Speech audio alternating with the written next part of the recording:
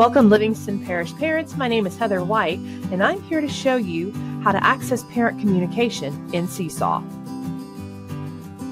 When the teacher connects your email address to your student in Seesaw, you will receive an email that looks like this.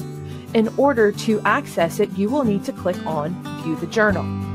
If you've never logged in before, you will be prompted to create a family account.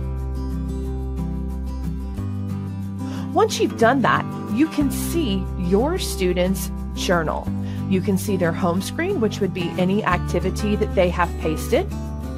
You would see their journal, which is anything that they choose to add to it. And then the inbox is where you would see communication from the teacher. In this box right here, they can send you messages and you can send messages back, all from the application or the browser window right here. That is how you would communicate in Seesaw.